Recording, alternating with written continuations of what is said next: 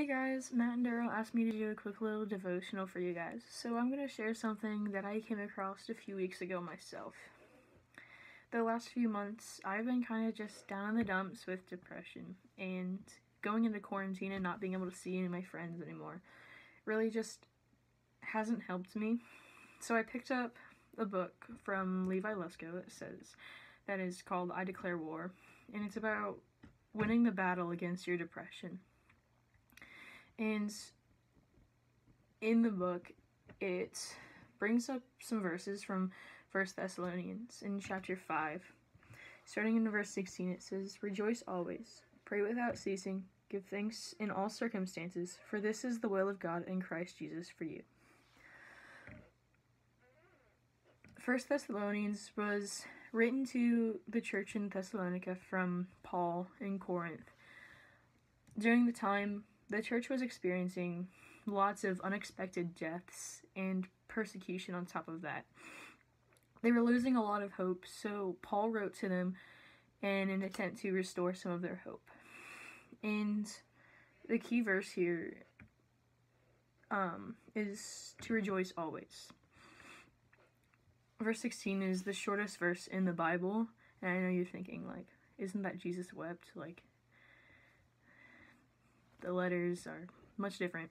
But while that might be the case in English, rejoice always is shorter in the original language that the Bible was written in.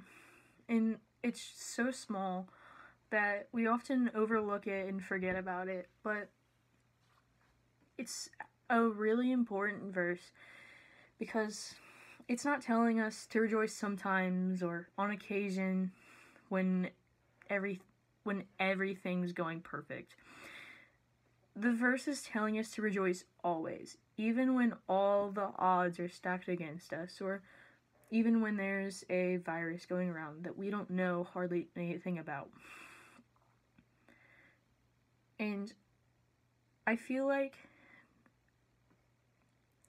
as teenagers, we're taking granted of our extra time, and we're just spending it doing things that don't matter. We're just sitting around watching TikToks and binging on Tiger King and things like that, when we really should actually just spend more time in the Word than before, honestly. And we really need to pray more too. And I feel like right now, I don't know about anyone else, but I know me personally, I avoid that sometimes because I know that if I'm going to, then my mind is going to go to those things, and I don't want my mind to go to those things. But I need to anyways, because I know that God is going to take care of all those anxieties and all of my worries. And He will do that for every single one of you. And so I'm gonna just take the rest of the time and pray with you guys. Heavenly Father, I pray for our world today. I pray that you be with our healthcare workers, fast food workers, grocery store workers, people in law enforcement, first responders, and everyone else on the front lines of this virus. I pray that you would protect them and that you would be with their families, and I pray that you would be with the families of the people fighting this virus and the people who have lost loved ones to this virus. I pray that you would be with everyone that's lost something, whether it be the seniors that are kind of just missing out on the last bit of their senior year, or someone that's missing out on their sports season. I pray you bring light to this situation and that someone would find hope somehow out of this. Lord,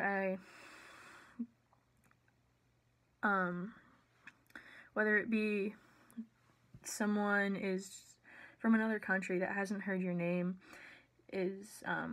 comes across a church's live stream, or just a devotional like this, and they hear your name, and they are drawn to you and want to trust you, Lord.